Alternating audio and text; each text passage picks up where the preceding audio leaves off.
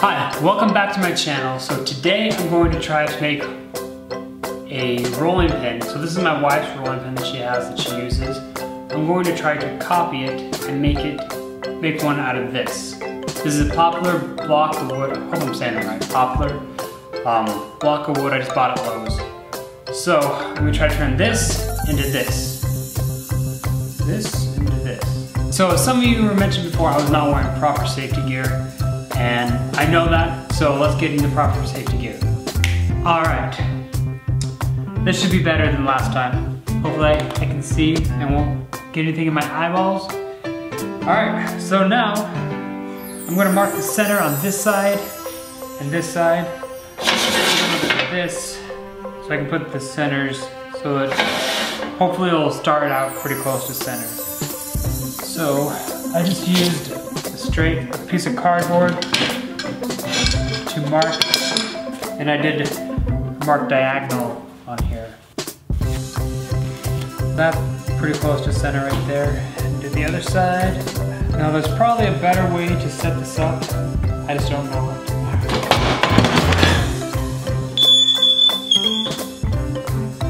Alright, let's see if that works.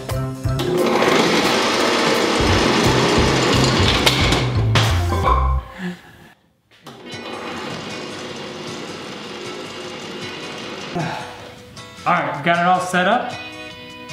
Now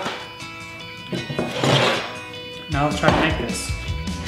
Started as rounding the board, and then after I got it round, I left about an inch or two on each side where I just didn't really care about it. And that was mainly because the spikes at the end dig in a little bit, and I just want to make sure I cut off enough that they wouldn't affect the finished product.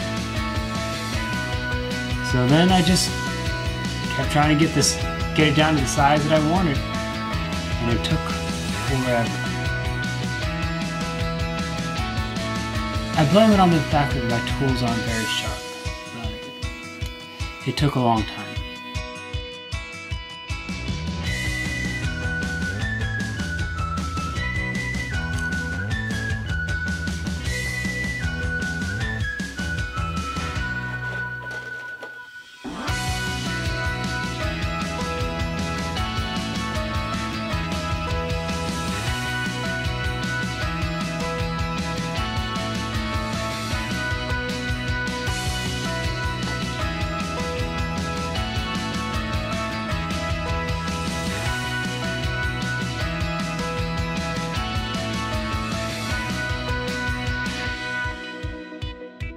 Alright, I'm gonna try something. Probably shouldn't do this, but just wanna see if my chisel does any better than their tools.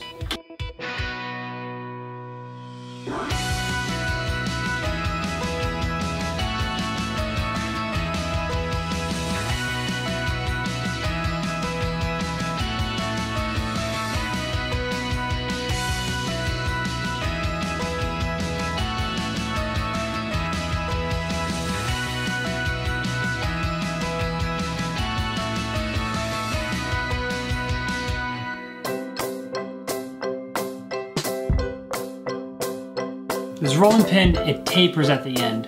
So I marked about where I want the tapers to be. And then I got a piece of cardboard and I cut out where the smallest part on my wife's rolling pin was, and the middle part. I did a half circle and used that as a template, if you will.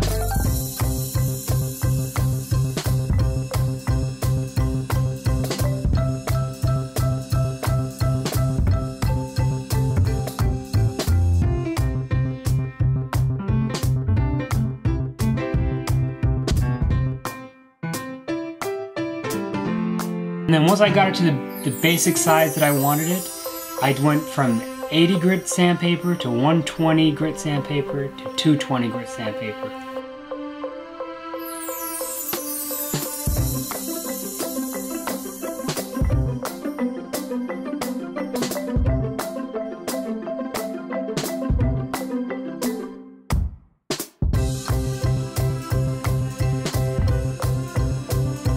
After I got to the shape that I wanted and everything sanded down, I took it to my table saw and cut off the ends to to where I wanted them to be, and then I sanded the edges down, and then I put just some butcher block finish on it, and that was it.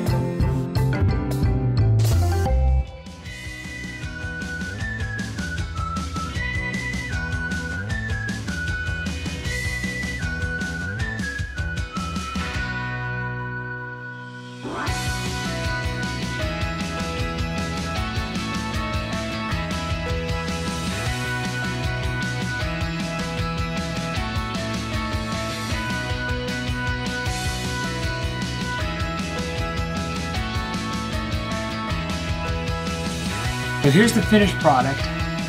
Not too bad. This is what I was trying to copy, and this is what I ended up with. I think it turned out pretty awesome. I hope you enjoyed this video. Give it a thumbs up if you liked it.